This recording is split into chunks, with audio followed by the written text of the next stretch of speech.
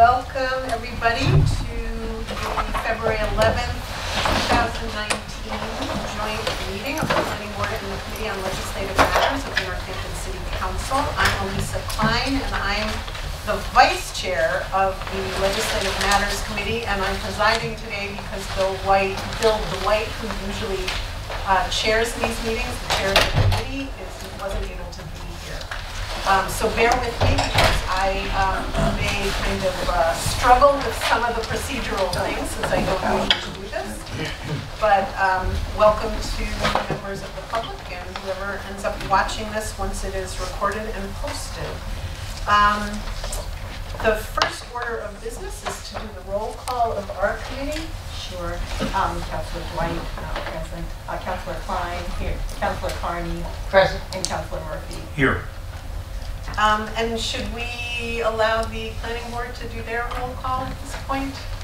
Is that? We don't typically do roll calls, but. I can introduce ourselves. Yeah. Hi everyone, my name is George Hillel. I'm Krista Granette. Alan Burson. Jana White. Thank you. We need to approve the minutes of our previous meeting, January 14th, 2019. That's of the Legislative Matters Committee. Second. All in favor? Aye. Aye. Any opposed? That passes unanimously.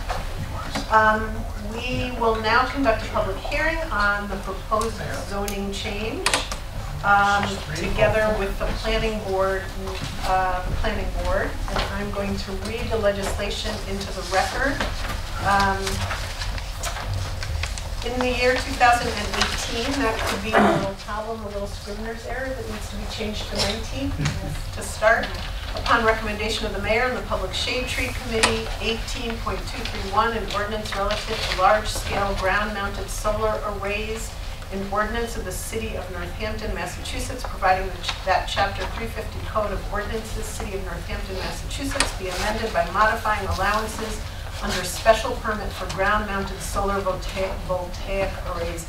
I just want to add that this is actually the amended version of this ordinance. An ordinance of the city, we read that. Uses allowed.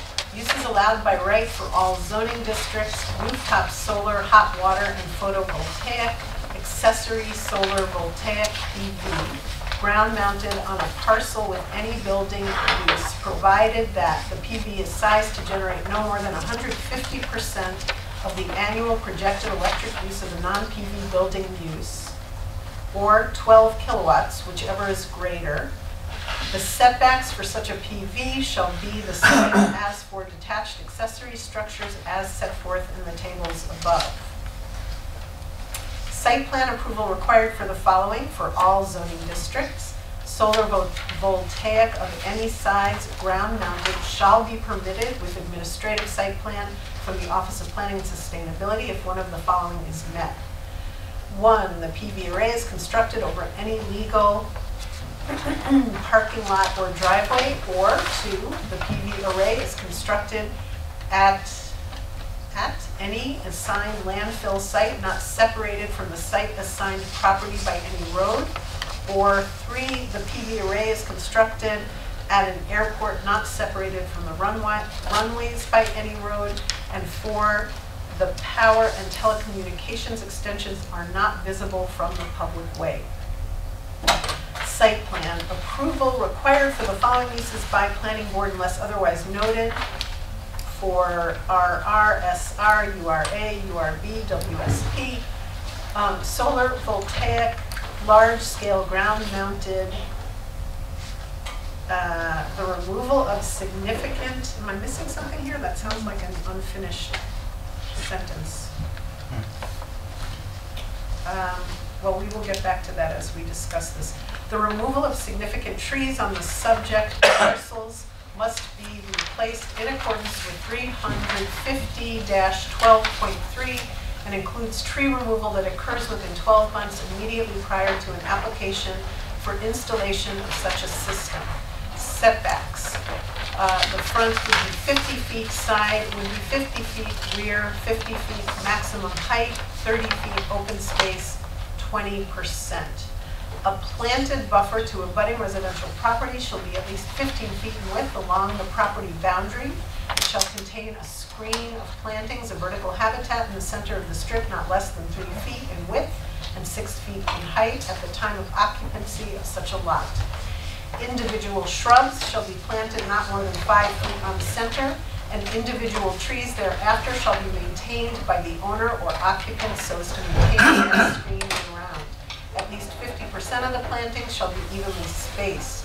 Whenever possible, existing trees and ground cover should be preserved in this strip, reducing the need to plant additional trees. Trees may not be cut down in this strip without site plan approval. Projects resulting in more than 5 acres of canopy removal shall comply with 1, at least 50% of the property shall be protected from tree clearing and future development for the duration of the operation of the solar array installation and until such time as the system is decommissioned and removed. 2, within the area beyond the first 5 acres of canopy removed, stumps for removed trees must remain in place, and no excavation, soil disturbance is allowed other than what would be required to board support posts for the PV panels. I will accept a motion to put this on the floor for discussion. Or to open, I should say, to open the public hearing. I would move we open the public hearing. Second. All in favor? Aye. That is unanimous. Opening of the public hearing. So the way that we thought we would conduct this, because we have an amended version here, is we will have Carolyn Mish from the Planning Department explain the amendments and changes, and that will be followed by Attorney Alan Sewall, the city solicitor, who will give his rationale for the amendments that he actually crafted. After that, we will open up the floor for public input to hear from you in response to the amended version, and then the planning board and the council will ask questions. So Ms. Mish, please. Yeah, no, the only one that's on the floor is the one that was in the packet. This is something that is proposed to be amended.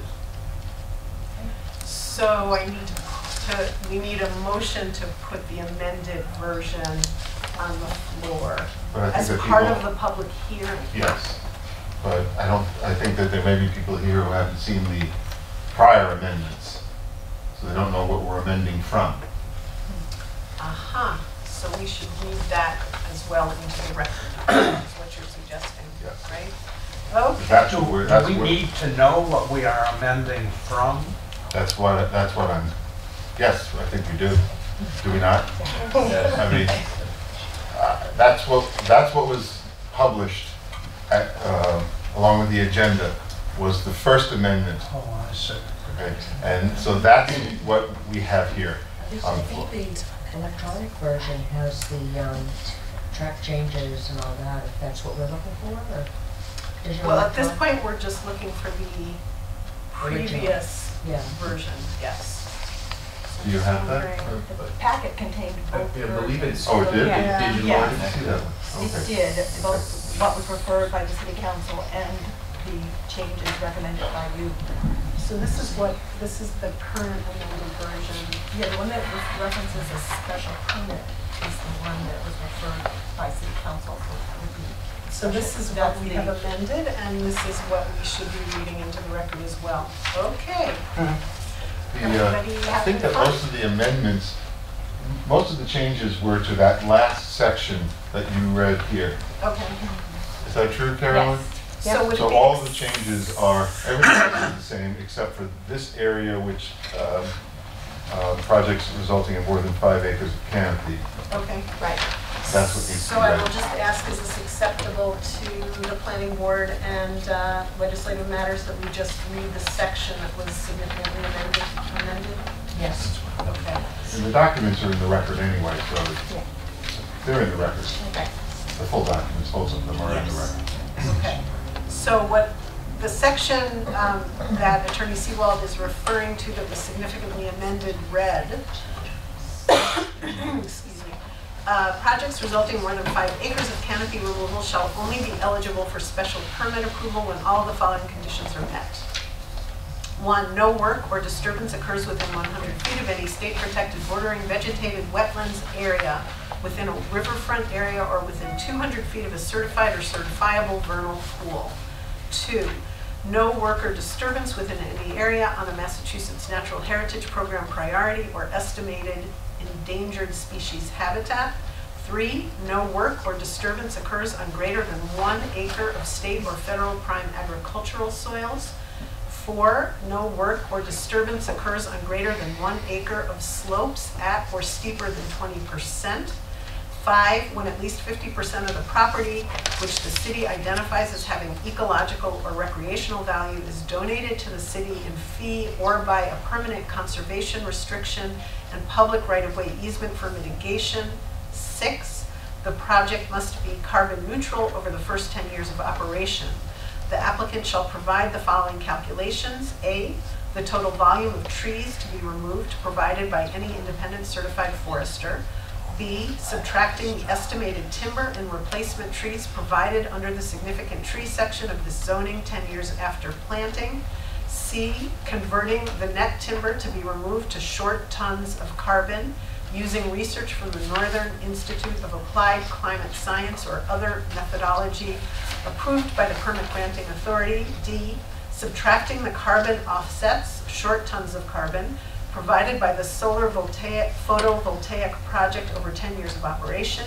E, if there is any net release of carbon within the above calculations, the applicant shall assign renewable energy credits, RECs, to the city to match or exceed said release of carbon. 4.7, within the area beyond the first 5 acres of canopy removed, stumps for removed trees must, this is the same, must remain in place and no excavation soil disturbance is allowed. Okay, so we have read that into the record. That is the previous version before it was amended. Actually, there was one more version, and that was the version that the Tree Commission put its endorsement behind. That one just used the words timber instead of trees. Did that not get changed? I'm not I'm sorry.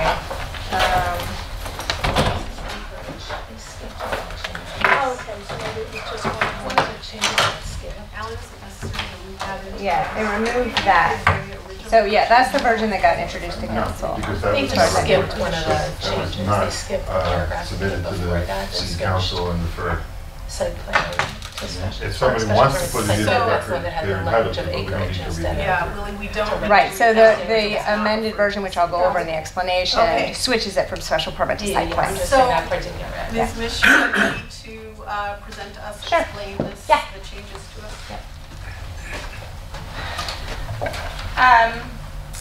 First, I would like to just sort of give background and context to how we got to the proposed amendment that was introduced to council a couple of weeks ago. And then go through the internal reviews that we've done since it was introduced and why the then subsequent modifications are before you to consider recommending going forward. So going back to 2011, the city adopted specific provisions for these solar installations that were really focused on ground-mounted solar installations. And at that time, there was a differentiation between rooftop and accessory to buildings, between those systems and ground-mounted that were accessory to buildings. So if you were a homeowner or business that wanted to install ground-mounted systems that would supply energy just for your use on the site, would be treated differently from ground-mounted accessory systems that were slightly larger. And then sort of another tier was ground-mounted systems that were more utility scale over landfills and airports, which is still kept in this version as well.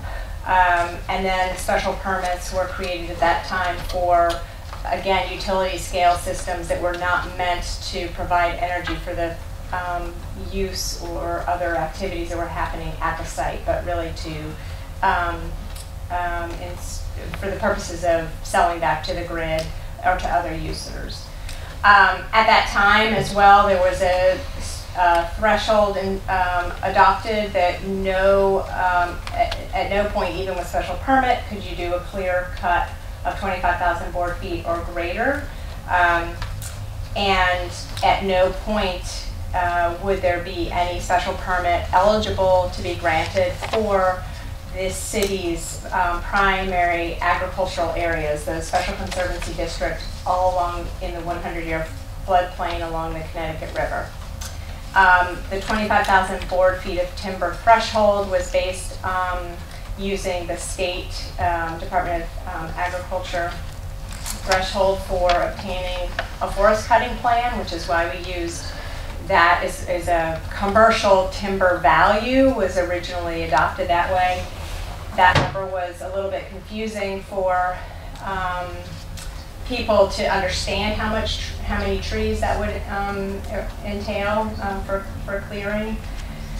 But anyway, since 2001, we've gradually tweaked some of these districts in which these systems are allowed either by right or by site plan.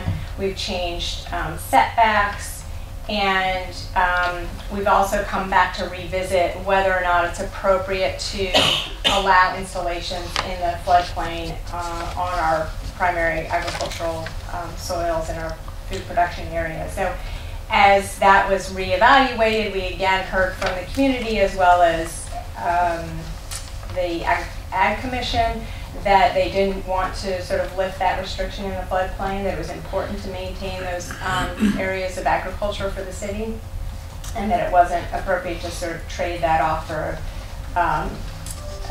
for renewable energy production.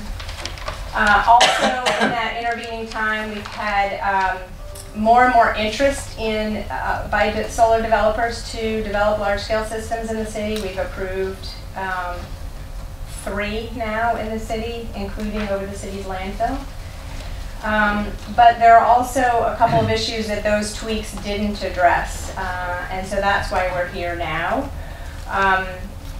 Primarily, there is I guess what we consider a loophole in that restriction about tree cutting, in that someone could go and clear cut their property today and come in 3 or 4 months, or have a solar developer come in 3 or 4 months and install a system on an area that's already been cleared. And so, you know, that doesn't really address the concern that the city had about trying to manage and create guidelines about how you do tree clearing for the purposes of creating solar installation.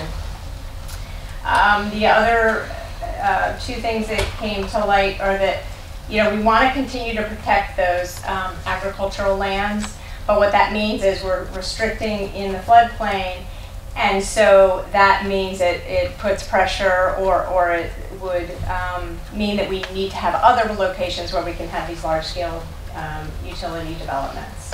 So we want to make sure we're creating a balance in the city about all the interests that we're trying to protect. Forested areas, prime agriculture, but also provide for opportunities to create renewable energy production. The initial draft that was submitted that Councilor Klein just read maintained special permit criteria, but put additional conditions that applicants would need to meet. And then, but after further reviewing with the city solicitor, more concerns were raised about the statutory exemption that exists in the state relative to the municipality's ability to restrict the installation of solar development. That goes back to 1985, when the Zoning Act was amended to specifically say that municipalities can't prohibit these systems, solar installation systems, and can't unreasonably regulate them to the point that it effectively creates a ban on these installations. Back in 1985, I think it's pretty generally agreed upon that that was focused for building installations and roof systems that would support the on-site uses, because the technology wasn't there and nobody was really building these large-scale utility type of solar installations. But nevertheless, the laws haven't changed to catch up to where we are with technology now, and it's clear throughout the state that there's an open question about whether municipalities now, with this new introduction of the type of solar installations that we have, we've got small scale and then medium scale, some people refer to them, and then we have these large scale 5 megawatt systems that are definitely different than what was envisioned in 1985. But after reviewing that and knowing that nobody in the Commonwealth has really tested this, that there haven't been court challenges that have been decided about this issue, about whether cities can actually say no to any of these, we felt, upon the city solicitor's recommendation, that it was prudent not to put the city of Northampton in the path of potential legal challenge with these restrictions that were in the proposed amendments that were introduced to City Council. And further, upon the recommendation of the city solicitor, the recommendation was that the previous 2011 language could probably not withstand challenge, or that it didn't make sense to test that at any rate. So that's what led to the proposed amendments to what was introduced originally back 2-3 weeks ago. So the primary changes are to eliminate the special permit prohibition on the 25,000 board feet of timber that would be removed, and make that create a threshold that's more understandable to most of the public. So base it on the acreage of trees removed, but create a site plan review process by the planning board that clearly says these systems are by right, but you need to follow these criteria. So it changes it to a board foot calculation to 5 acres of tree clearing, and creates standards for review for these large systems that would then require that at least 50% of the land be protected from development for the duration that the systems are in place, which we think are probably, there's a lifespan of 20 years maybe, and so that the other portion of the property that would be cleared for such a system would stay undeveloped, sort of untouched for that time. And that the stumps should remain in place on site, again to address the concern about maintaining that carbon in the ground, because we know from more recent information that in New England carbon is sequestered primarily in the ground, and so if you're pulling out, grading, clear-cutting land and pulling out all those stumps, that's when you're going to get, I guess, most of the carbon release. So by putting in a restriction saying everything has to stay in place and you put the mounts on top of those stumps, then that's provides some element of protection.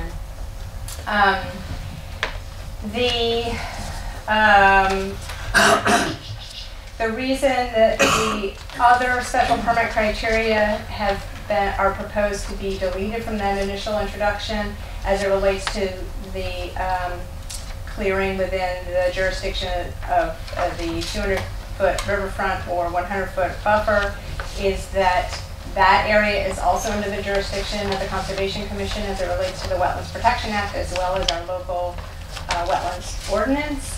And so Solicitor Seawald has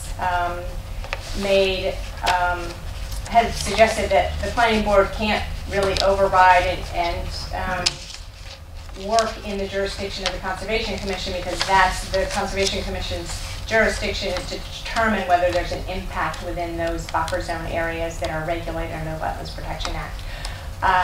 So again, that sort of falls into that category of an additional burden that may be challenged under that section 40A, chapter 48, section 3 exemption for solar.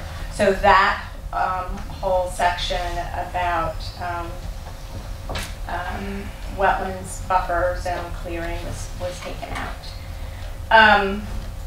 And then the other pieces, there's some small tweaks in the rest of the language that we feel will make it a little bit easier for systems that we want to encourage. So over parking lots, over landfills, and at airports, which are pretty straightforward.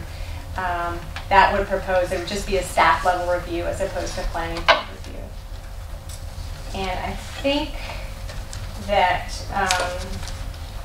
that pretty much covers the basis for the change and the reason for that. I can answer any questions if you want before you open it up. Why don't we hear from Attorney Seawald, and then Okay. we'll Sure. hear from the public, Yeah. and then we'll Okay. question. So my name is Alan Seawald. I'm the city solicitor for Northampton. And I want to begin just by reading the protection that is in the Zoning Act, the state zoning law that protects solar uses. It says, no zoning ordinance or bylaw shall prohibit or unreasonably regulate the installation of solar energy systems or the building of structures that facilitate the collection of solar energy, except where necessary to protect the public health, safety, and welfare. In terms of zoning, the term necessary to protect is a very stringent standard. Okay? It's not like normal zoning, where we want things to be aesthetically pleasing or harmonious with its surroundings or proper ingress and egress. This is necessary to protect the health, safety, and welfare. It's a very strict standard. Now, I agree that this being decades old, it is completely out of date and it should be revised. However, if we know that, the legislature also knows that, and they've chosen not to revise this, and so we're stuck with this, and this is what we have to apply. Now, I'm city solicitor, but I've also represented solar companies, and most solar goes on farmland. That's where most of the solar arrays end up, because in order to do solar, you need flat open space. And what flat open space is out there really of several acres, numerous acre size, other than farms. And so I always get pushback because the people who are wanting to protect agriculture are always up in arms about it. The legislature has put a heavy thumb on the scale in favor of solar. It has to go somewhere, and in order to prohibit it, we have to be ready to show and prove that it's necessary to regulate and restrict or prohibit it in order to protect the health, safety, and welfare. And I'm sure the planning board recognizes this as a very stringent standard. So when I read the first iteration that came to me, I never saw the one from the tree committee, but I said, no work or disturbance occurs within 100 feet of any state protected bordering vegetated wetland. Well, I mean, I can get an order of conditions from a conservation commission saying that that's perfectly fine. How can I also say that it's necessary to protect the health, safety, and welfare if I can go to the conservation commission and get a permit to work in that area? It cuts strongly against any notion that working in within 100 feet of a bordering vegetated wetland, it imperils the health, safety, and welfare of the people of this city. And so there were numerous of those types of conditions preceded to getting a special permit, which I told Carolyn I didn't think was supportable under the very strict standard. And so that's when Carolyn revised it, and that's how we got to where we are today. I get the need to protect the canopy. I get all that. I get the need to protect farmland. I also get the need to find alternate means of production of energy other than fossil fuels. These are all laudable goals, and they're all competing in this arena. And I feel that the city is somewhat constricted in what it can do to put the heavy thumb on the trees when the legislature has already put the heavy thumb on the solar. And that's how, from my perspective, we got here today. Now, I'm not saying that there is no other way to balance these. And I'm not sure that you need to do it in 5 acres. If you wanted to, you could require a study and a report from some expert, some considered scientist who can tell you exactly how much sequestered carbon is going to be released from these trees and exactly how much fossil fuel will be produced. But that's on a case-by-case basis. You can't just say over 5 acres. I don't even know why we're doing that at 5 acres. I don't know why we're not doing that at 2 acres or doing that any tree cutting.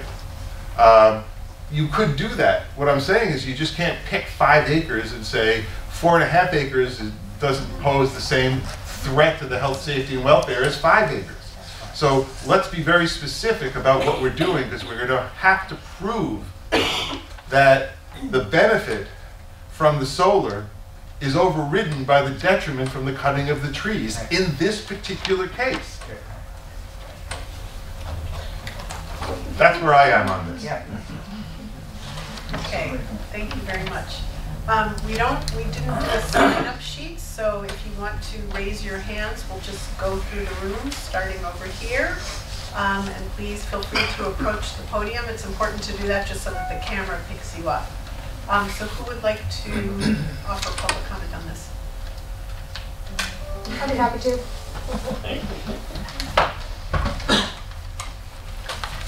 Hi everyone, my name is Lily Lombard. I'm going to wear 2 hats. I live at 39 Monroe Street. We can stretch, and you don't necessarily have to provide your exact address if you don't want, but we would like you to say where you're from generally. Okay. So your name and where you're from. Yes. Lily Lombard, Northampton resident. I'm going to wear 2 hats in my comments. The first is as chair of Northampton's Public Shade Tree Commission, and the second is a private citizen and a tree and climate activist. In terms of an official statement as chair, it's very straightforward. This information came to us on Friday that there were substantive changes to the draft ordinance that Carolyn presented to us and that we voted on to endorse on January 2nd. And therefore, in order to put our stamp of approval on a new draft, we need to be able to deliberate as a board. And we can't do that except for in an open meeting. So here's my official statement. I learned on Friday, February 8th, that the ordinance relative to large-scale ground-mounted solar arrays has undergone significant changes after being reviewed by the city solicitor, and is therefore materially different from the draft the Public Shade Tree Commission reviewed and endorsed, with recommended language change at our January 2nd meeting. Now that the draft has materially changed, in order to meet as a commission to consider the changes, which we can only do during an open meeting, we respectfully request an additional month to get better informed and reconsider this revised ordinance before we affirm our support for it. All right. As a private citizen, I wanted to affirm my support for both solar production and tree canopy protection. I was informed by both what Carolyn shared and Alan, and I think that Alan's remarks about the arbitrariness of 5 acres, considering 5 acres is really well taken, and that this makes me feel like we need to step back and start all over and look at really what we're asking, and to get some very specific measurements of how we're going to evaluate each case. I will say that in full respect for your interpretation of Chapter 40, the Zoning Act, I went to the Department of Energy Resources site, And they acknowledge that there lacks some clarity regarding the interpretation of this law. And one of the things they mentioned, which I'll quote, they say, regarding large-scale ground-mounted solar energy systems, DOER is unable to provide a definitive interpretation of unreasonable regulation under Chapter 40A, Section 3. They later go on to say that this approach recognizes that some communities presently require a special permit to install a large-scale ground-mounted solar energy system and/or restrict such facilities to certain districts. Given the plain language of the statute, DOER believes that it is prudent for communities to allow large-scale ground-mounted solar energy systems somewhere in the community. At the same time, these systems are by definition large, even if they have relatively benign impacts compared to other land uses. Thus, a higher degree of municipal control over the location and permitting of such systems may not be inconsistent with Chapter 40A, Section 3 mandate that regulations be reasonable and necessary to protect public health, safety, and welfare. And I'm happy to submit this as part of the record.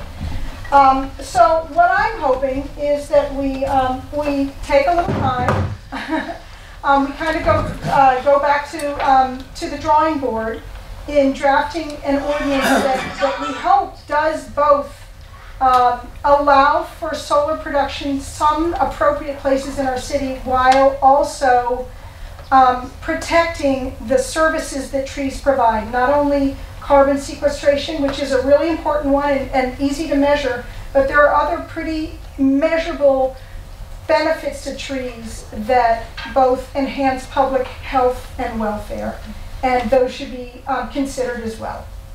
Thank you. Thank you. Yes, please.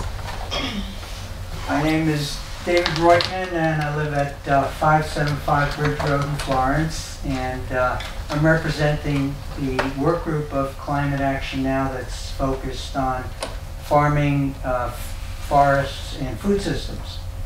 And one of our advisors is Professor William Moomaw, who you may have heard of. He's one of the leading climate scientists in the world. He just happens to live in Massachusetts. It was really timely when Mr. Seawald pointed out the issue around the 5 acres and the opportunity for more precise science on this, because Professor Moomaw is working on this question right now. We're not the only community in Massachusetts dealing with this issue.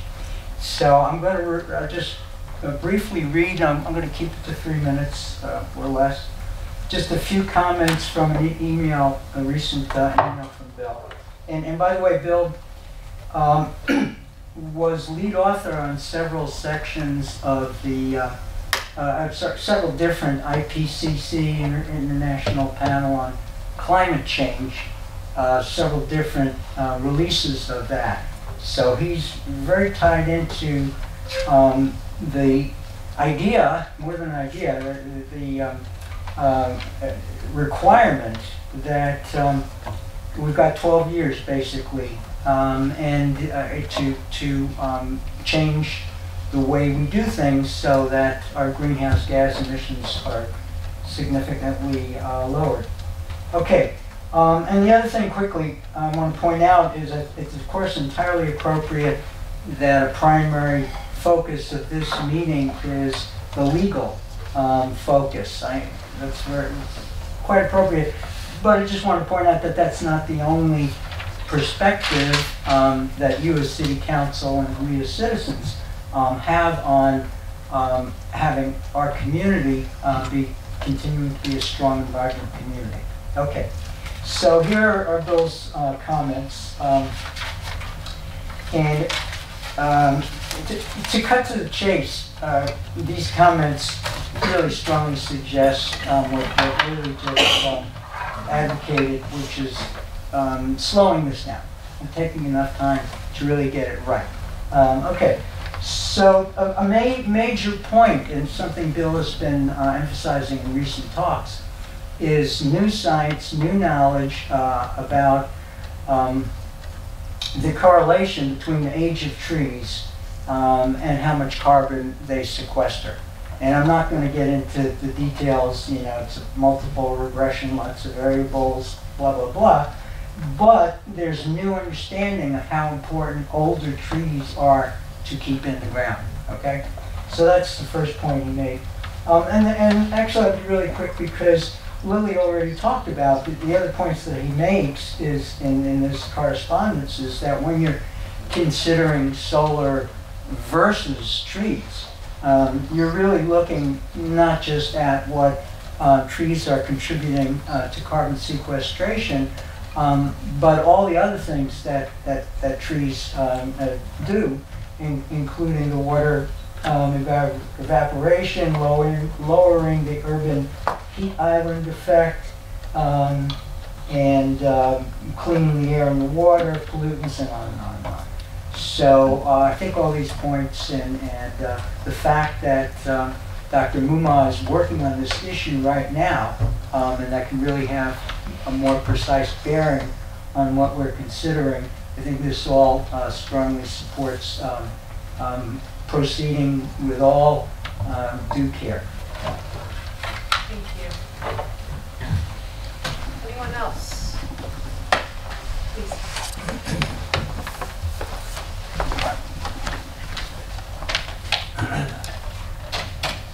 My name is John Skibisky, 50 Aces Heights, Northampton. Although I'm a strong supporter of conservation and environmental issues, I also realize too that reality has shown its face continuously as change takes place.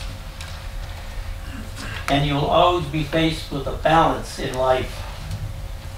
It will never change. It's constant rebalancing, meaning that we give up some good to accomplish some other end. May not be favorable, but we have to balance our programs. And we have to decide whether we want solar energy or we want fossil fuel. Then make a decision.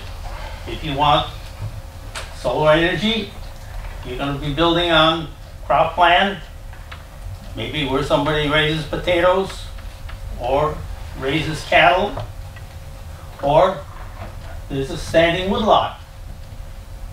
Which are you going to give up? You really don't want to give up any of them. But we have to have a balance. If you want furniture, if you want a house, somebody has to cut down some trees. That's the only way. So, being realistic with the approach. And I'm suggesting that your ordinance be such that it will be usable to the solar people who want to get involved in that industry in your community. And the community benefits also because there's a payment in lieu to the city for the facilities. Of course, the larger facility, the more the city benefits. But if you have small units, they're scattered all over the place, all over the city. Is that what you want? Or would you rather have a medium operation or a larger operation here, there, and that sort of thing, like where factories are built? They're not all over the place. They're in certain locations, and other areas are free of that. So with solar farms, they can't go everywhere. So you don't have to figure they're going to be next door to you, and they're not going to be in town. They're going to be kind of on the outskirts where there's some space. And they all require space. I'm recommending, I'm no solar technician at all. I'm just a supporter and promoter of solar programs. And I'm proposing that the city make it usable for solar people, and I'm suggesting that in regards to space, that they allow the cutting of 20 acres of timber in order to put a moderate, not a large, but a moderate program if necessary. That would allow for about a 3 megawatt unit. That's not a very big unit, it's a moderate unit. Now, I can't go into the details of the methodology of it. I'm not that talented. I don't understand it. The canopy, the board feet, the carbon programs that they have, those are experts that can give you that information. I'm coming from the other end of usability and need, and a 20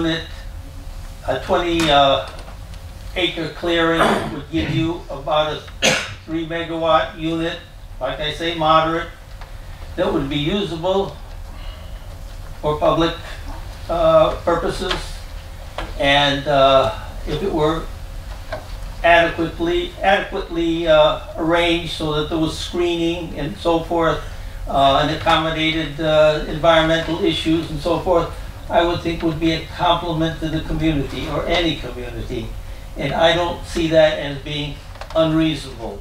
I see it as being a reasonable approach to doing what we're all after, and that is reducing fossil fuel consumption. Now, yeah, there's a write-off there. You lose some forest area, but what have you gained? You gained the promise of solar energy, and that's long-lasting and the benefit to the city for, I'll call it taxes. So I submit that you give further study to the proposal and work out things with your technicians as to the technical terms of how this could work. But basically, it should work. It should work. It should not be a hindrance to the community. And the trade-off would be clean air, clean water, and so forth, as opposed to a patch of woodlands. Now, not many woodlands are going to be taken under any conditions. There aren't that many. And the city owns so much of it anyway that it seemed like a reasonable approach to me. And so I suggest that, that you use that as a guide, with the fact that solar people can crown prune trees in the perimeter to allow for the maximum sun exposure for their programs. That would help them. Thank you. Thank you, Mr. Skibitsky. Yep. Appreciate it. Yes, please. Oh, there's someone behind you, but You want to go? okay.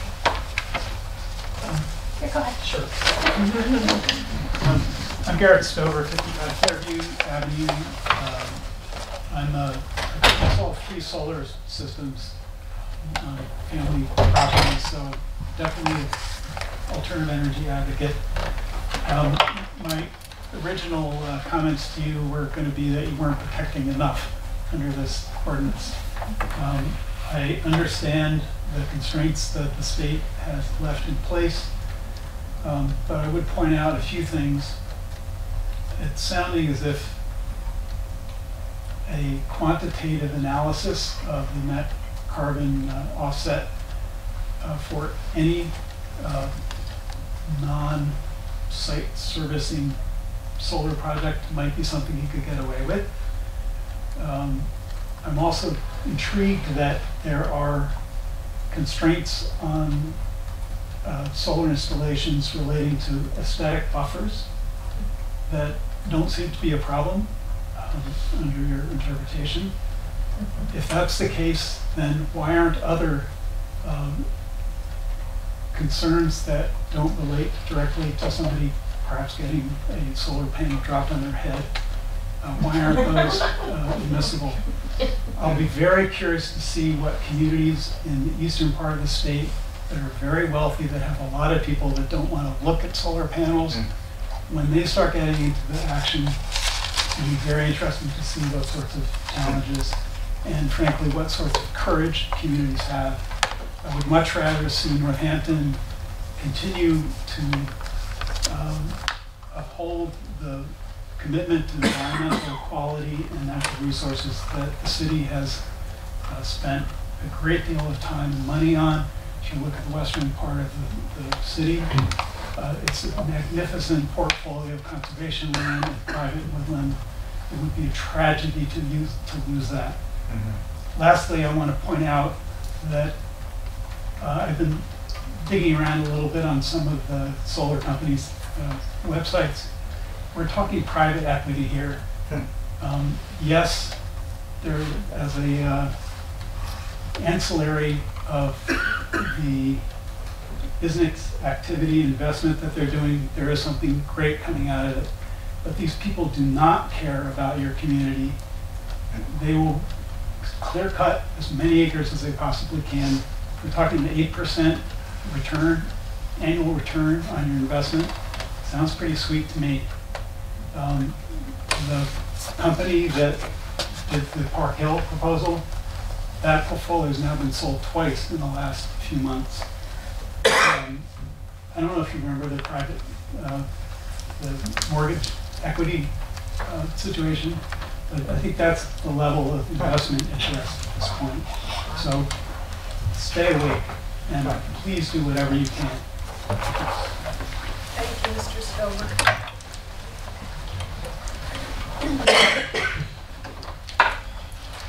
My name is Amy Meltzer. I live on Olive Street in Northampton. I have some notes, but not really short. I'm here as a concerned citizen, and I'm here as a parent of 2 children who are growing up in Northampton and on this planet. And when I received the notice, I'm on the planning board notice, and when I saw these big changes, I was like, oh my gosh, this feels huge. It's really surprising to me that this is the first I've heard about such a significant change to the protections that are in place for trees. And I think I always come at big decisions around the city and how land is used, and let's try to ensure the public voice as much as possible, because sometimes it's those of us in the public who catch the small things that might be missed. And that's why the special permit process seemed like such a great fit here, because it allows for that public voice to sometimes notice the things that might get missed because of those of us who are looking closely at one small thing instead of those of you who are tasked at looking kind of at a big macro issue. What I want to say is this feels like a really, really big decision to allow kind of clear-cutting, unlimited amount of acreage for solar arrays that last, I heard, we estimate 20 years. 20 years is like nothing in the life of a tree, right? Like to cut down acres and acres for 20 years of benefit feels very short-sighted. I agree that we have to, doesn't seem to be a clear winner sort of in this question between the value of solar energy versus the value of trees. But I think the elephant in the room is that like what we really need to do is figure out how to reduce our consumption, not just continually grab more ways to make more power, whether it's clean power, renewable power, non-renewable power. But I do want to urge us to find whatever we can do within the limits of the law to keep the public voice and to allow for a special permit. A couple other things I wanted to bring up. I did just a little research on Friday. And I thought there were some interesting examples that maybe, you know, I am assuming that this is not going to get approved tonight, but it's going to go back to the Public Shade Tree Commission, and that will take some time. It was really interesting to read to me about some somewhat neighboring towns. New Marlborough spent about a year working on their solar, revising their solar policy. They worked really closely with a planner from Berkshire Planning, and just adopted things in the last year that do maintain a special permit in certain places on certain sizes. Townsend, Mass, looks like what they did was they did pull back. They looked at the law and said, we're not sure we're in compliance, and they pulled back some of their special permit requirements, but not all of them. And all I can say as not an attorney and someone with great faith in Alan Seawald, But they had this thing on the top that said approved by the Attorney General. So there was some conversation that took place. So I would love to see what can we learn from these other towns, what experts can we bring in to guide us in this process, so that instead of just sort of going with the version that was reactive, that we're proactive with a new version that maybe takes some time to consult experts. Let me see if there's anything else I wanted to say. Diligence, where the experts, I said that. Yeah, I guess I had two other things. One is that I reached out to Joe Comerford's office about this, and I would love to see what we can do to move the state to think about this. And it was funny because her primary staff person said, well, what do you suggest? And I was like, you don't ask me. I don't know anything. I don't know what I suggest, but I suggest we look at this. The only other thing, I'm curious, I don't know if we're allowed to have question and answer, but I would be interested at some point to hear why you think not a single one of the communities that has special permits in place, why hasn't it been tested? Like, I'm just curious, so I think that might be informative. That's all. Thanks. Anyone else? Would anyone else like to speak?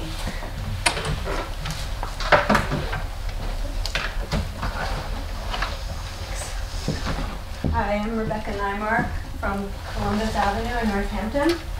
And I just want to say that I think it would be counter to the public health, safety, and welfare if in clear-cutting trees to create a solar array, we release more carbon than we can save through the solar energy. So I encourage the board to slow down and just try and find a way to protect the health of our community and our future. Thanks. Thank you. Who else would like to speak?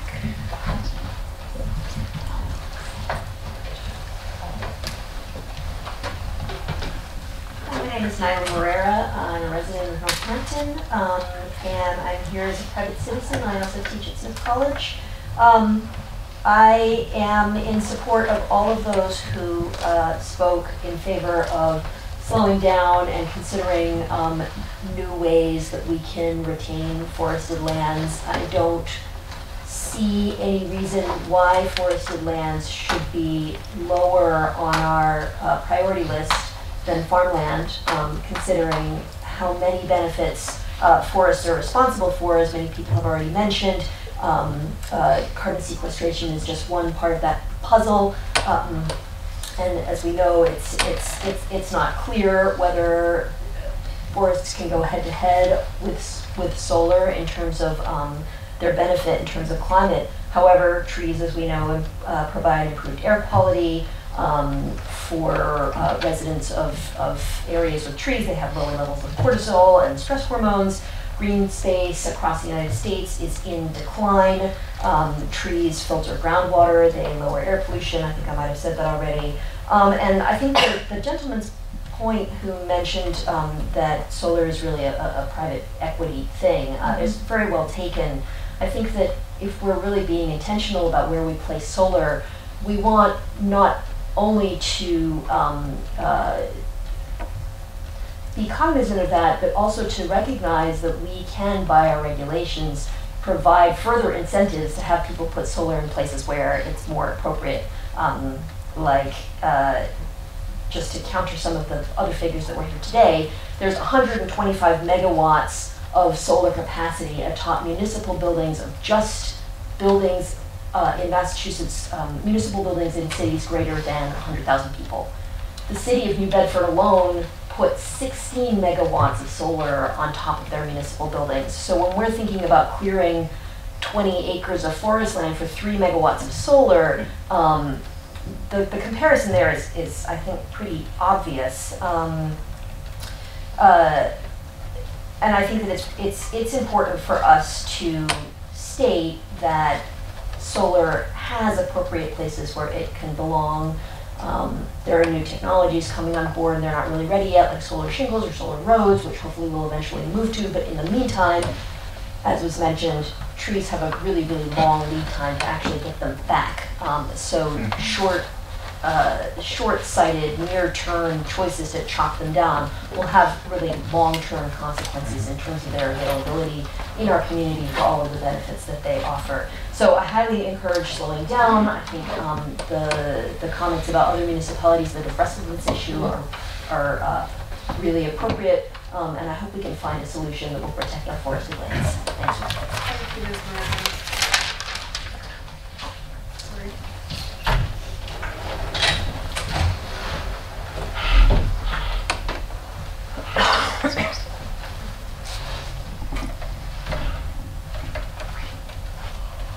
I'm Margie Nathan, I'm at 24 Massasoit Street in Northampton, and I didn't intend to speak, but I think that this is, we all gotta be Loraxes in this time.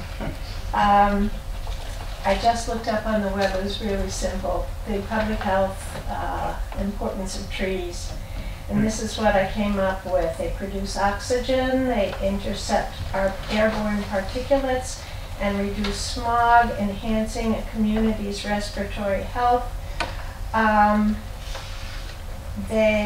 Access to trees, green spaces, and parks promotes greater physical activity and reduces stress, while improving the quality of life in our cities and towns.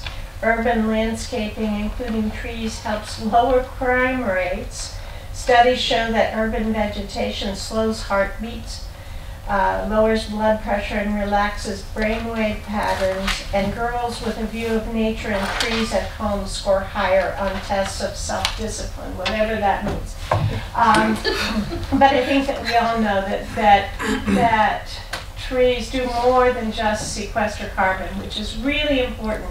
If you read, as I do, the latest climate literature and some of the frigging harebrained schemes that are out there that people are trying to make money off of to sequester carbon because they know that we cannot reach the cuts in emissions that we actually have to make. And we have trees there that do it for us and have been doing it for us for eons. And so I think that I agree totally with the slowdown. I agree with the idea of being willing, and I know, Alan, this just puts a lot in your lap. The possibility that if we move forward, we may have to push those legislatures, and we may have to face something in the court, but it's our communities and our children's future. So thanks very much. Thank you, Dr. Newhouse. Is there anyone else who'd like to speak? We'll give it just a few seconds so you can work up your courage if that's what you're trying to do.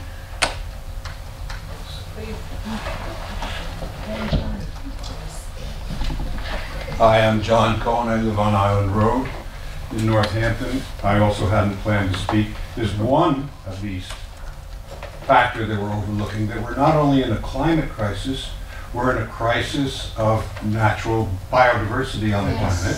Yes. Trees and forests are primary habitat, of course, for creatures who are not humans.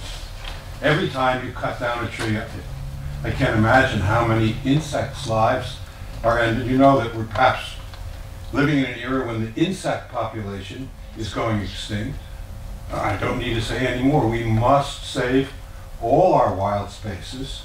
We must give them back to the animals whose lives support our lives. The giant web of life of which we are a minor part requires that humans do what they can now, not to destroy piece by piece by piece the web of life that supports us. Thanks.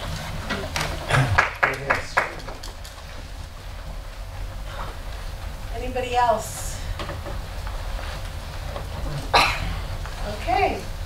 Any last minute hands raised? No? Okay. So this is the chance for the planning board members and the legislative matters committee members to pose questions, or if you have any responses that you'd like to share. Let's go. I have a question. So this, Mr. Wilson is after you. That's all right. okay, so this came to us upon recommendation of the mayor and the Public Shade Tree Committee. And yet we've heard a number of the folks from the Public Shade Tree Committee asking for it to be returned to them, is what I'm hearing. Is that what I'm hearing?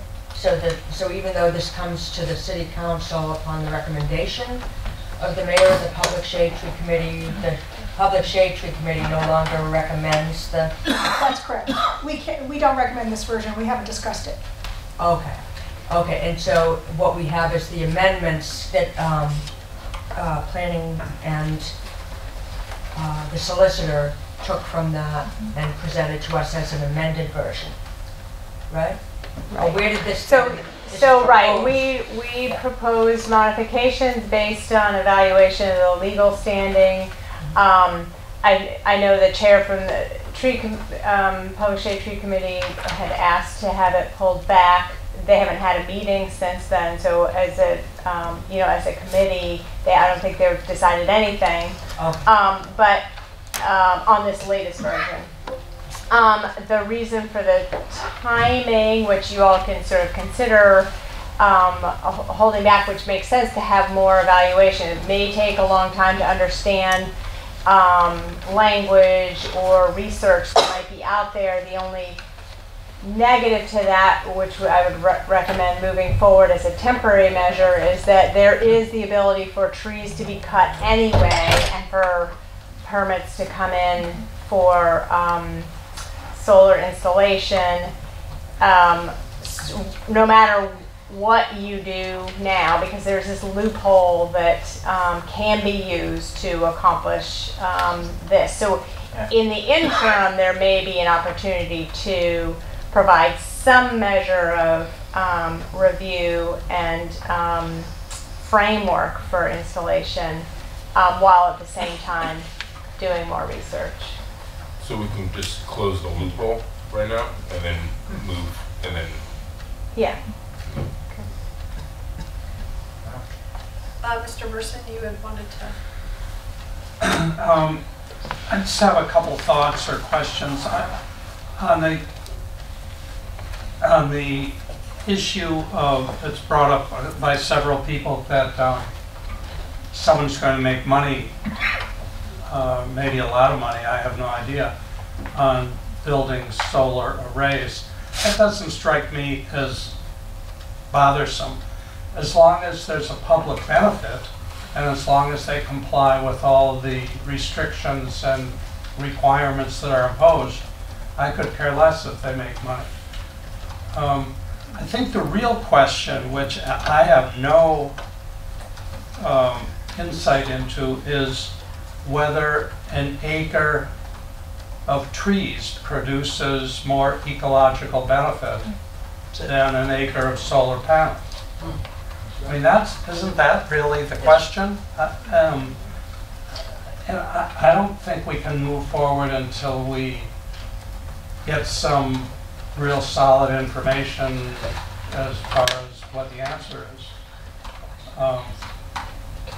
But that's really the core of the question.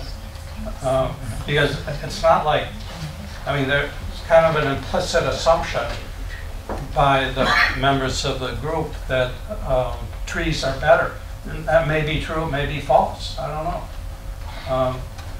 So then I guess if a couple of months or a month of delay in adopting the ordinance will give us more insight or information on these questions, I personally don't see any problem with doing that.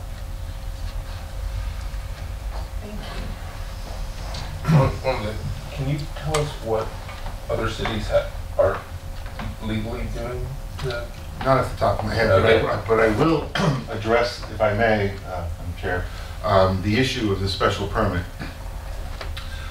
I apologize to Carolyn if she came away from our conversation saying that special permit isn't allowed. A special permit can be applied, and I would say that other uses that are protected in Section 3 specifically say no special permit may be required for this use. And so I recognize that a special permit could be required, and I think the planning board members will recognize what I'm about to say. But when you strip out all of the discretion because of the state law, you essentially are turning special permits into site plan review. If you can only deny the special permit where it's necessary to protect the health, safety, and welfare, that is the essence of site plan review. And so you can call it a special permit. I don't have a problem calling it a special permit as long as all the criteria for issuing the special permit go to that issue, necessary to protect the health, safety, and welfare. And that's what I tried to get across to Carol, and I understood, and I didn't question why she removed the special permit, because conceptually and functionally, it's the same. So, Ms. Mish, can you respond to that, just the thinking behind the removal of the special permit? Yeah, I mean, it was exactly that. So once you, if the issue is, I think it's the issue of once you're held to that standard, it may as well be a site plan review because that's what you're issuing. And there's also this sort of public perception, because it's typical that special permits allow the planning board lots of discretion. And so if we're advertising in the zoning as something special permit, but in fact it's a very stripped down, limited special permit, then it's sort of like truth in advertising. Let's make it a site plan, call it what it is, instead of putting it in this other category. So, I mean, that was the real reason why the modification. And, just the same, I think, as Lily pointed out, the Department of Energy has said, and people have said it all over all the listservs in Massachusetts, that it's just not, yes, there are communities that have special permits, but it hasn't really come to a head in a court challenge, so we just don't know. And so, I think the idea is to get, to close that loophole, but also, yes, we want to understand what those, and balance those impacts are, and maybe we can do, find the answers to those questions. I think it will take a lot more research, and I think the threshold of 5 acres is definitely, it's a number. There's no magic to it. We're trying to make it easier to understand the 25,000 board feet, which again was pulled out of a threshold that's based on Department of Agricultural Forest cutting plans, and making an easier number to come up with. It could be 3 acres, it could be 4 acres, it could be 5 acres. 5 is an easy number to work with. That there's no magic in that, though. One more small point. Okay. Somebody also mentioned that they saw towns with special permits and said approved by the Attorney General. Just to be clear, cities don't get their ordinances approved by the Attorney General. Towns get their bylaws approved by the Attorney General. And I've read almost every one of the Attorney General's approval on both wind and solar. And basically, the caveat that the Attorney General issues with solar is there's never been a case that's decided this. We don't know whether these are going to be reasonable regulations. We're not going to deny it, but you should really work with your city solicitor, your town council, to make sure that in a given case you're not violating rights. And that's the way the Attorney General approves these. So I wouldn't rely too much on Attorney General approval as suggesting what that we know what the rules are. All Carolyn questions. All Carolyn questions. Because I'm not on the planning board. What is the status quo today? So right now, there's a special permit criteria for large-scale solar installations. There aren't very many restrictions, but then there's an outright prohibition. It says in the language, it says in the text that under no circumstances, though, can more than 25,000 board feet of timber be removed for the purposes of installing this. There's no look-back period for 12 months prior. There's no, nothing that would allow you to do more than that. So for example, if someone came to our office and said, I'd like to do an installation on X piece of property, we describe what the requirements are, and we send them off to hire a forester to determine how many board feet would be required for removal before they come and even apply for a special permit. So just an Alan question, does that, in the spirit of the state legislation, or is that overreach? Overreach? in a given case. I had no idea what the comparison between 27,000 board feet and some undetermined size of a solar array. I had no idea. How would anybody know? Well, the statute says you can't Unreasonably regulate. Would that be unreasonably regulating? How would I know? How would anybody know? No, seriously, how would anybody know if that's reasonable? Well, I guess somebody would know if we got sued and we lost, it would be unreasonable. But that hasn't And it happened. could be different in different, I mean, what kind of trees are we talking about? I mean, it's just, I mean, it's impossible to know. I mean, if you're talking old forest growth, you're talking, you know, who knows? So we don't know if the status quo passes muster or not. So, but with that status quo, we were motivated to then need to modify it, which is what's in front of us now. Right. And what improvement was this to make over that? What was the rationale? To address the potential opportunity that people could have to go ahead and clear cut more than that anyway and not get any approvals for that prior to coming forward for a permit. That was primarily the reason. And then also to create a framework by which the board could review situations that might be appropriate to have clear cut more than whatever that number is. If it's 25,000 board feet or if it's 4 acres or 5 acres. So the initial proposed amendment was to give more leeway to the planning board to be able to allow these things to be created and clear more space for them. So it was to liberalize. Right, and but give within the confines of regulations and not allow things to come in sort of the back door. Okay. Yeah. And then the list of conditions got shortened because the solicitor said, I think this is overreach. You got to simplify that. So that's how we wound up with a shorter list of conditions. Right. So the desire to amend the status quo was to, through the permitting process, allow for these to happen with review where they were prohibited by the current regulation. Right. So the goal is all along to be able to compromise and let these things happen. Right. And we are now at a pretty short list because of the state statute. Right. Okay. So until we make these changes, it's hard under any circumstances to install these. Correct, unless someone comes forward as what happened with the CED project off of Ryan Road, where the land was clear cut before the applicant came forward. Right. So, Right. but no. So the purpose for this is to allow a process with review where you can do some clear cutting to put these in. Otherwise, you have to find a place that's currently open space and clear so that you don't have to disturb the trees. Right. Yeah. Right. All right. And is there a particular time frame for this? Is there a... No, I mean so once we saw that the what took place on Ryan Road, we thought, well, it makes sense to move forward with the change sooner rather than later, so that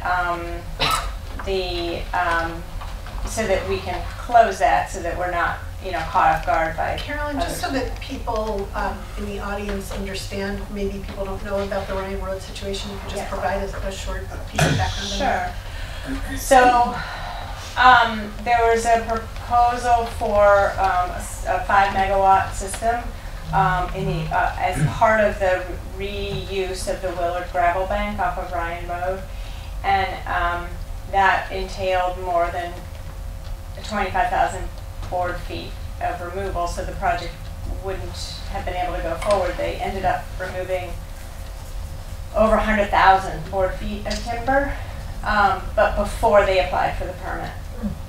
So it was the property owner who had the clearing done, and then the solar developer came and applied, and so the trees were gone, so they didn't fall under that provision that could have otherwise been in place or addressed. They still need to do tree replacement because the tree replacement ordinance has a 12-month look back, but the restriction on the cutting doesn't have a 12-month look back. And what's the status of Park Hill Road relative to the current ordinance? The Park Hill Road solar Solar, installation. yeah. So they had just under 25,000 board feet of clearing that they needed to do. So they got under the threshold Yep. with that. Yep. Mhm. And then there was hardly any clearing for the landfill site. Yeah. In a I landfill. think maybe 3 trees. 3 trees? Yeah. Okay. So again, for the timing of this, since there seems to be the interest for more discussion, is it compelling that we move in the next month, 2 months, 3 months? I mean, it's really all, I think it makes sense to sort of understand the science better and understand what those thresholds might be. Is it 2 acres? Is it 1 acre? Is it, 5 acres? But there's obviously a trade-off of not doing something now because you can always come back and amend. So I guess I hadn't really thought about it sort of the time. I think if you took 1 or 2 months, that should be fine. I don't think there are any new rounds of SRECs that are coming at the state level yet. I think as soon as there are more that are issued from the state, there's going to be another push to find locations. So it's hard to know when that pressure will be applied again. I think a couple of months is not 3 a months problem. isn't an issue. I don't think so. 6 months maybe. Right. Okay, thank you. Carolyn, just so I understand, if a project were to come forward that we're not expecting currently, if we haven't made any changes to the status quo, even if we were in the middle of discussion, the existing ordinance would apply? Right. Yeah. Anyone else? Question, Carolyn. So under the proposed rewording of the ordinance, could a developer come in and propose a project in the meadows or? No. There's not a proposal to modify the absolute prohibition of development of the meadows, which is special conservancy. The reason why we don't think there's an issue with restriction in the meadows is that it's in the 100-year floodplain. And so that has a much greater, that relates back to the necessary to meet the public health, safety, and welfare of the community, because we don't even let new housing development happen in the floodplain. So it's really a public safety issue, installing new structures, if you will, in the floodplain. So where's that language? Would it be in 18.231 or No, somewhere because else? it's already on the books. So we're not Yeah. proposing, there's no Okay. proposal to amend Okay. that. Okay. That will stay in place. Okay. Yeah. Oh, just a timing question, because this is in public hearing now. When we ultimately close this public hearing and start the clock for the rest of this ordinance, where are we in that, just for everybody's? So once you close the public hearing, you have 90 days to make a decision. But if you don't close the public hearing, you're not starting that clock. There is a window at which point you have to make a decision from the time it was introduced. And I can't remember the number off the top of my head. Do you know what it is? It's some other number. Yeah, that's why I wanted, I can't remember either. But if you continue it to a date and time certain, then it's still an open public hearing. So you should be okay. Thank you. Carolyn, do you have any notion of approximately how many board feet there are in an acre? I mean, I understand it depends on what kind of trees and the age of the trees and so on, but any? So that's the problem, is it's so dependent on the site and the location and what the species are. So in some cases it might be 3 acres, in other cases it might be 5 acres. So or it might be 2 acres. So it's really, because it's a completely different measure. It's the commercial value of the product, essentially, is the way it's, and it's spelled out that way because the Department of Agriculture has this whole forest cutting. The purpose is for forestry and commercial timbering. So that's where the number comes from. So there could be board feet only relates to usable trees for commercial purposes. If they're sort of weedy, new growth, whatever, then there's 0 board feet. Right. Depends on the health of the trees too, not just the type of tree. Yeah. Is there room, I mean, we don't have to worry about property that the city owns, because we're not developing that. I mean, how much privately owned tree area are we talking about? And if it's a small amount, is it the type of thing that we could actually go and look at by acre to actually see what the land is worth relative to the trees that are there? You'd have to hire a forester, and so, and there are many acres of forested land. I'd like to follow up on the procedural kind of exploration here. So if we don't close this public hearing, and we leave ourselves kind of an open window in terms of by when we make a decision what kind of ordinance we do want to craft, I guess I'm kind of curious, what would that exploration look like? Where would it sit? Who would carry out the kinds of research that we want done to have the kind of information we want to make, to craft an ordinance that makes sense? So I'm, putting that out, I guess, to all of us here, and of course you. We would do our best to provide the information that you would want. I mean, obviously, if it's a 3-month window, there's probably only so much we can get, and if the research is still ongoing, we're not going to get the. It may, no matter what you decide, it may require the council to come back in a year when maybe new information comes out. So, and as you know, in Northampton anyway, zoning isn't static. In some towns it's really hard because you have to go to town meeting and it only happens once a year. In Northampton, we can make adjustments based on new information, and we're doing that now with this ordinance. We've tweaked it along the way since 2011. It hasn't stayed the same. So I'm still curious though, would it, who would craft the questions we want answered? Would it just be the sole responsibility of the planning department to do the research that is being asked for? Would it make sense to city and the city council committees to go back to the Public Shade Tree Commission to do their research? I'm just trying to kind of conceptualize what it could look like for us to get all of the information we want in one place. Who formulates the questions? Who figures out how to answer the questions? Well, I think you all should maybe think about what questions you want answered based on public comment that you might want to include. We can certainly start down the path of research, and if we need to pull in other people, and certainly Public Shade Tree Committee wants to have another look at it, they would certainly be able to, provide input. I think the idea would be to gather as many sources of that information as possible, and you may not know all the questions you want tonight, let's say, but as through this process you might have another meeting. Let's say you continued it till your next meeting is March, let's say April, but in March you came back and just sort of had another conversation about what you wanted. You could give us feedback at that time. I'll let you go in a minute, but I just want to follow up here. I think there's one imperative that's fairly compelling, which is that the Public Shade Tree Commission is currently one of the sponsors, a co-sponsor with the mayor of this, and it doesn't make sense for us, I think, to move forward if we have a sponsor who's actually pulled back based on the amended version. So that's, to me, a compelling reason why we do need to slow this down. It needs to go back to this co-sponsor.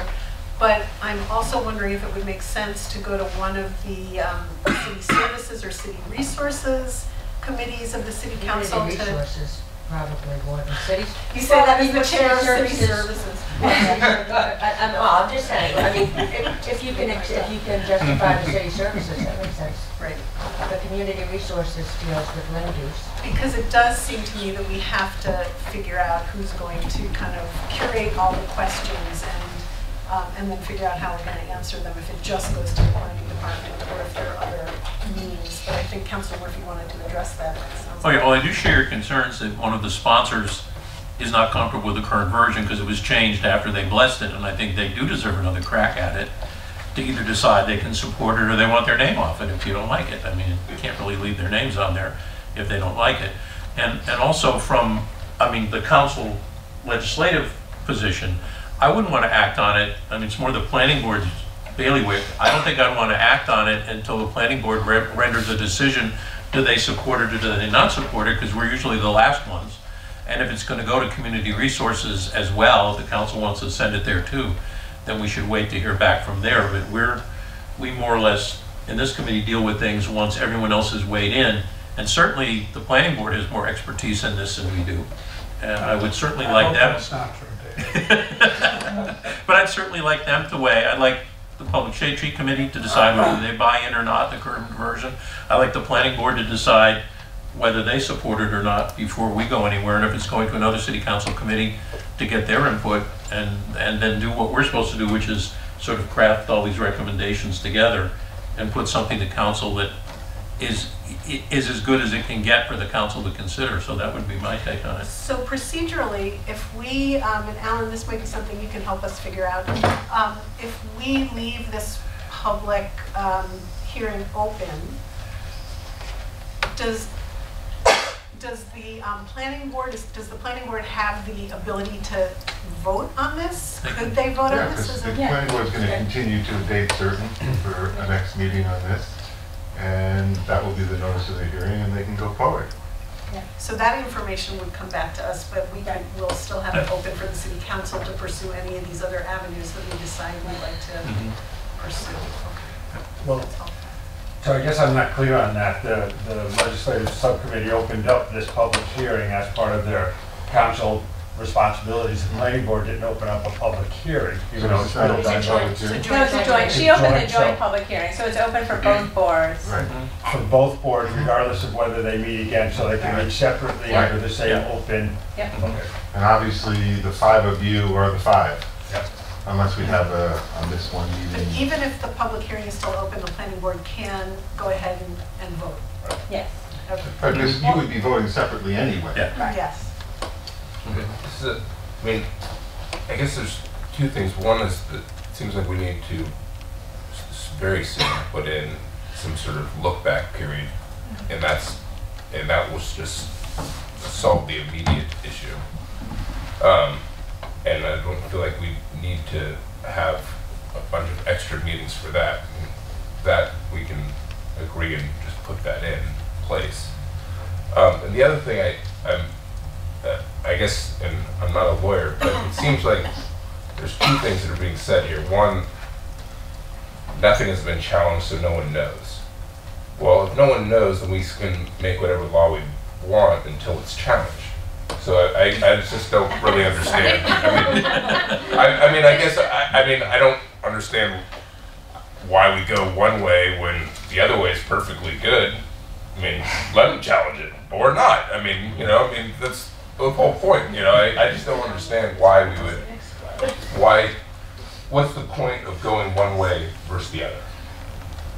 I can tell you that my job is to prevent the city from getting sued. That's like pretty high up on the list. Okay, and if the city gets sued, I'm asking this in a very, very legitimate way. If the city gets sued and the answer is have to change that, we change it. No, but the answer to change it comes after probably about 50,000 legal expenses. Okay, so that's the answer. It's like we're potentially stepping away. In very real world, we are putting this law in place for a potential lawsuit that may happen no matter what. Certainly less likely to happen if we are, focusing on the statutory requirement and we are imposing requirements that are consistent with that statute. Much less likely to get sued. But the problem is that no one seems to understand what the statute says other than there's a strict statement to it.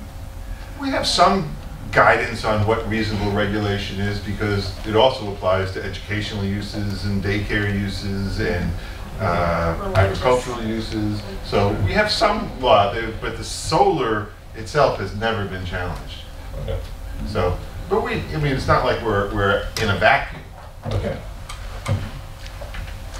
So I would move that Legislative Matters continues this public hearing until our meeting on April 8th. We're not March.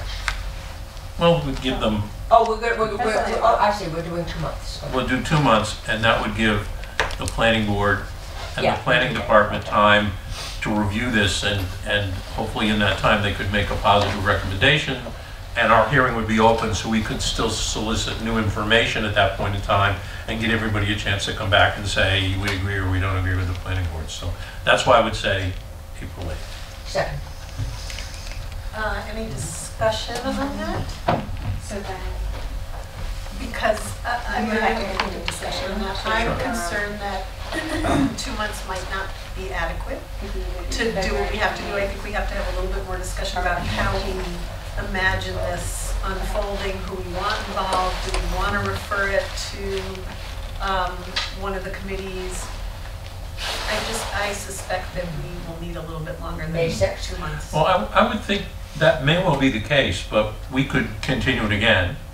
yeah. It would let us, it's long enough to see if something happens, and council, I mean, we can't refer it to another committee, but council could at its next meeting, because we could clearly make a report as to what came up, and could suggest that maybe council should send it somewhere else too. I think that's enough time to get a feeling for what the direction is, and do we need more time, or we just gotta revisit it in 2 months. That's why I picked that day. Any other discussion from, so we can vote on that now? Yeah, and this is just legislative matters, not the planning board can do its own thing. So all in favor of continuing until April, what's the date? April 8th? Yeah. Aye. Aye. So, And then you guys need to entertain a motion, so your dates could either be February 28th, which is probably too soon, or March 14th is your March meeting, your first March meeting.